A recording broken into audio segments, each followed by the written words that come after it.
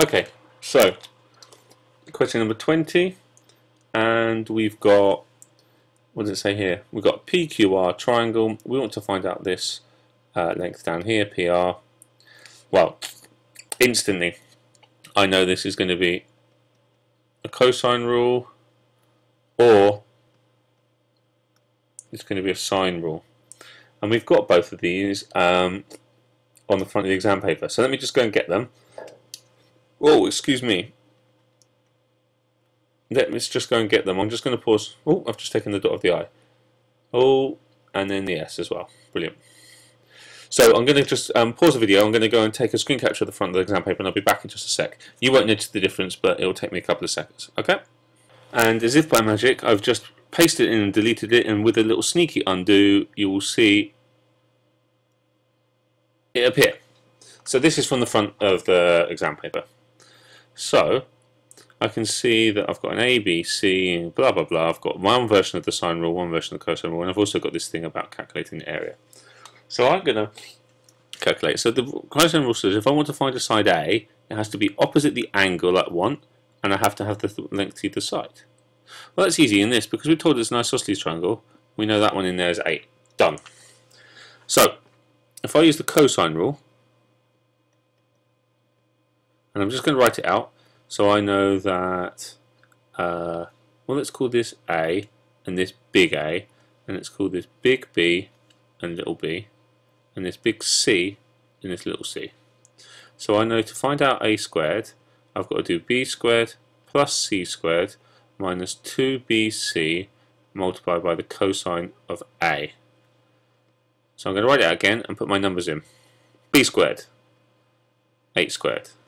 C squared, 8 squared. Sorry, the lights have just gone off in the maths office here. Let's turn them back on. Minus 2 lots of B and that, all multiplied by cosine of 140.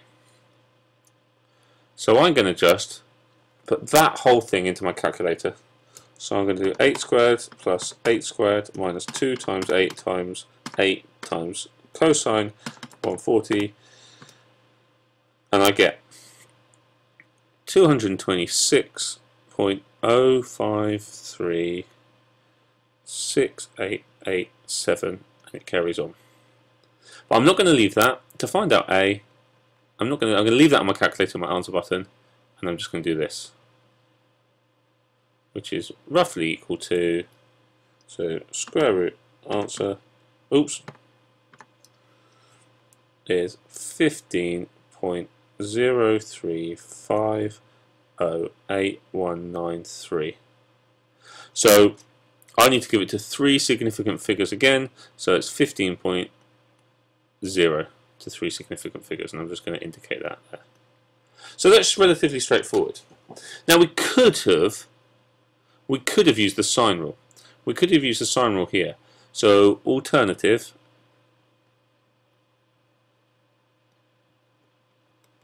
I could have used A over sine 140 is equal to 8 over sine of something, and I need to know what this angle is. Well, I know that this has got to be 20 and this has got to be 20 because it's an isosceles triangle. It's an isosceles. So that means that 20's got to go in there. So if I just rearrange this, this is the sine rule, then I can also get my answer, and I can work out, and I'll also get 15.0 to 3 significant figures. Okay, but I saw that the sine cosine rule was instant straight away. But it's up to you which one you use. There is one third way in which you can use trigonometry, normal trigonometry. So I think you split that down the middle, and you say that that is worth 70. And if you know that's 20, you can work out half of this, and then you can double it at the end. Whichever way you want.